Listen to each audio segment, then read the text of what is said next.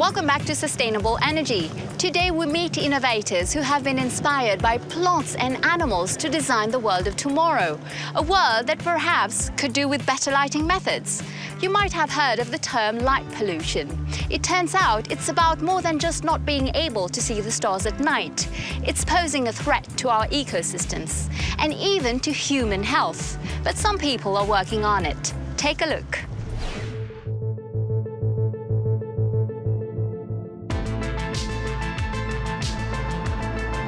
The impact of artificial light on wildlife and the environment has recently appeared on the United Nations agenda. In 2020, the UN stated it can disrupt photosynthesis and severely affect animal activity. And we humans are simply not programmed to receive that much light at night. We evolved as hunter-gatherers around the equator on the plains. We were exposed to bright daylight for at least 12 hours a day. And then at night, with the exception of orange firelight and, say, the moonlight, we were exposed to darkness. Exposure to artificial lighting has been increasing since the invention of the light bulb, and studies have shown that too much night exposure can stop the production of melatonin, a hormone produced in pitch darkness that doesn't only help us sleep better. Melatonin is a hormone that prepares our brain and body for sleep. It does other things as well. For example, it plays a role in the process of identifying cancer cells and targeting them for destruction. So it's a really important hormone. Glenn Landry promotes a return to more natural lighting systems using technology available to us, but that can also mimic the sun's cycles. He's been advising Sarah Morgan, an industrial designer who has developed a tunable lighting system that adjusts the light spectrum to human needs using some very small particles. We use quantum dots. They are nanocrystals, and when they're excited, they give off energy in the form of light. So when I turn this UV light onto the quantum dots, you can see that they are emitting at incredibly high efficiency. We use these materials in our lighting systems, and we modulate the amount of light that they emit throughout the day in order to emulate sunlight. And for Sarah, the future of sustainable lighting is not made of light bulbs. Our focus as a company is programmable paint. So with every iteration of our technology, we're moving closer and closer to embedding quantum dots into our walls so that we can emulate sunlight moving through the room throughout the day, the way that it would if sunlight was coming in through the window. New technologies, new supports, and new visions. Dutch artist Daan Roosgaarde has also been looking for ways to minimize the use of artificial lighting in nature. The way we're treating light right now, and especially in cities, is really bad. It's not energy sufficient, electricity bill, bad for animal, bad for people. Roosgaarde uses unexpected sources of light in nature. They include microalgae and natural ink. This looks like a normal rock, nothing special, but it's actually embedded with very special ink, which makes it light-emitting. One of the projects we're working on is combining the notion of science and nature and working on glowing trees. So at daytime it looks like a normal piece of tree, but the moment we go to a dark space, it glows at night. We developed a sort of biological ink which actually enhances the well-being of the tree and doesn't harm it, and it charges at daytime and glows at night.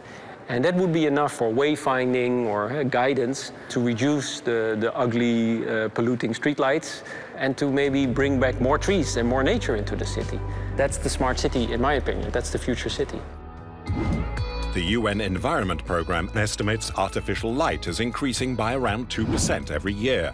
In 2020, the Australian government published a set of guidelines to mitigate the effects of artificial light on wildlife, astronomy, and human health. While better light management is recommended, natural lighting is a solution investors are yet to explore.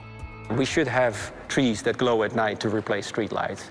Yeah, we should have light which is biological, which grows exponential, which doesn't have an energy bill.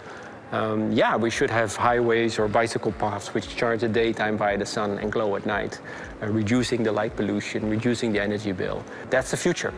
There's no way back.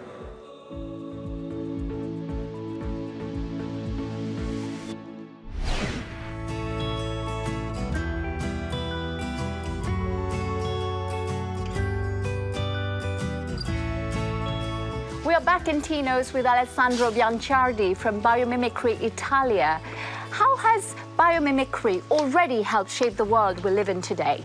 Well, biomimicry definitely helped already in shaping the world, and it will keep on helping in the years to come.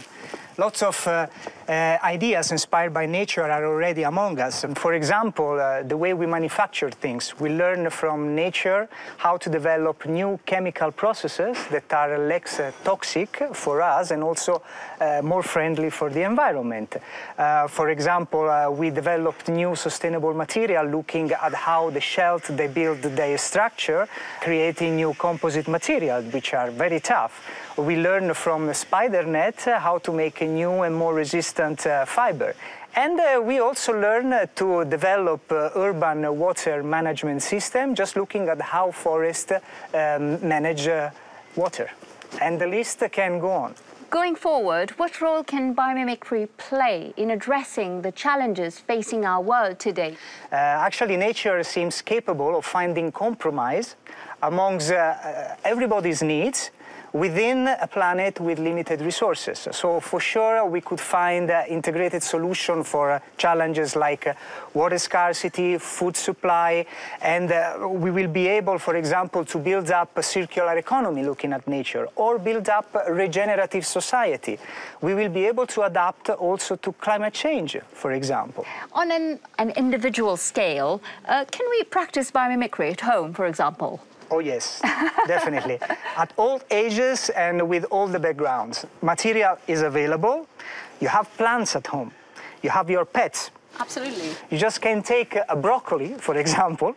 You start to look at it, try, touch it, see the color, and try to imagine why the broccoli is like this. And then you can imagine, okay, what can I solve with this type of shape? And then you just let your creativity go. Thank you, Alessandro. Stay with us. When we return, we go to Sweden to meet an architect who thinks that when it comes to heating and cooling, termites know better. The termite nest is a sun collector. They are cooling the incoming air